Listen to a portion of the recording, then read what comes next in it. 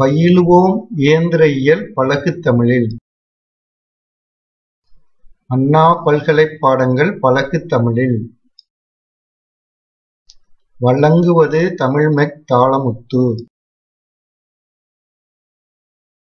Hi students, இன்னைக்கு MA 6301 engineering தெர்மோடைனமிக்ஸில் நம்ம unit 3 பார்க்குறோம். Unit 3ங்கிறது properties of pure substance and steam power cycles.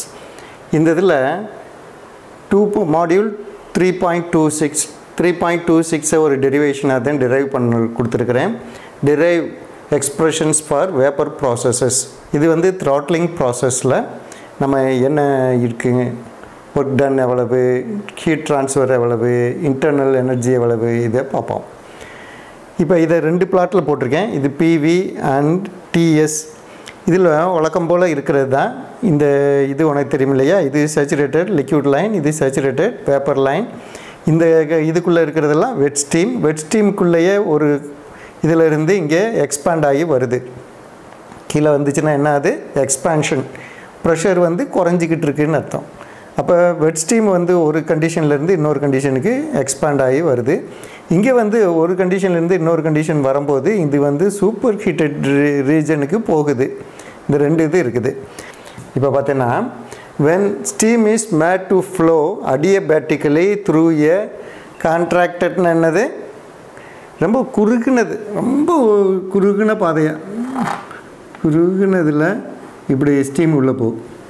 Contracted area, its pressure falls and thereby steam expands.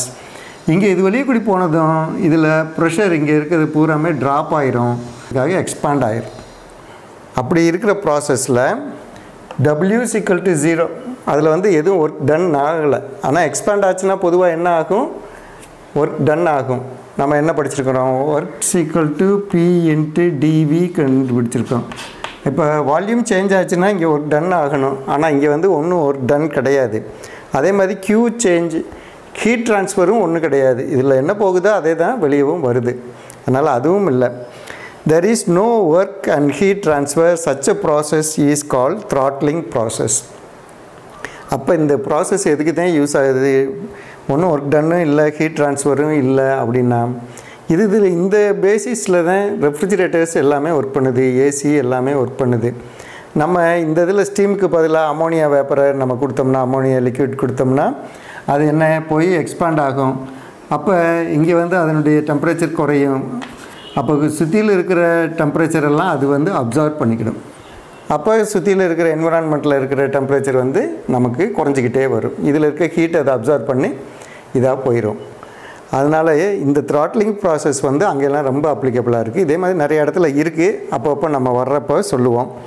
Okay, during the process enthalpy is same. இதில் ஒரே ஒன்று, enthalpy வந்து சேமாக இருக்கும். H1 = H2 இருக்கும்.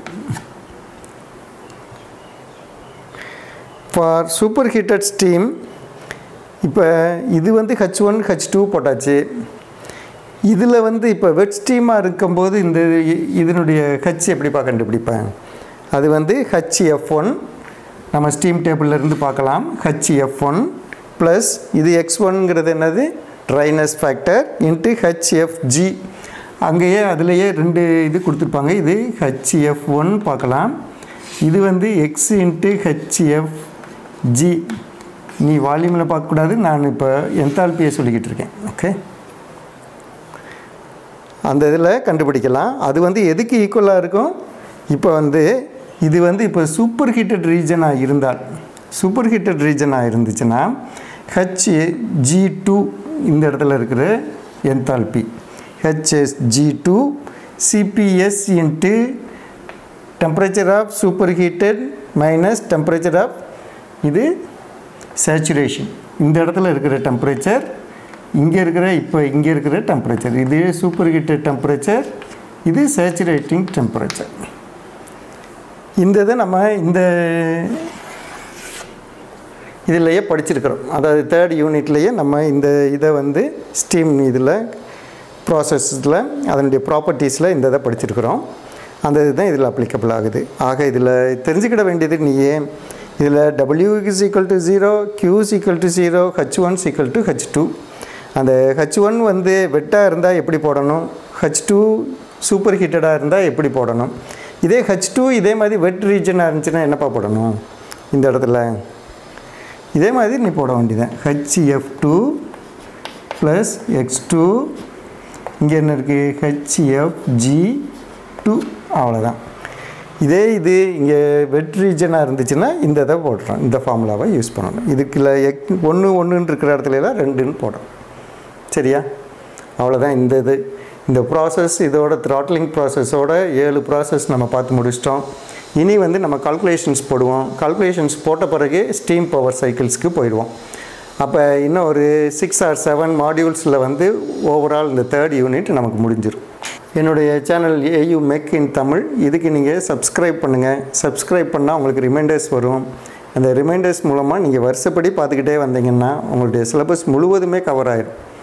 Syllabus முழுவதும் கவர் ஆகிடுச்சுன்னா நீங்கள் எக்ஸாம் ப்ரிப்பரேஷனுக்கும் சரி, எக்ஸாம் போய் அட்டன் பண்ணுறது ரொம்ப ரொம்ப ஈஸியாக இருக்கும். நீங்கள் இங்கிலீஷில் எழுதுறதுக்கு மட்டும் கொஞ்சம் ப்ராக்டிஸ் பண்ணிக்கோங்க. Okay, see you boys.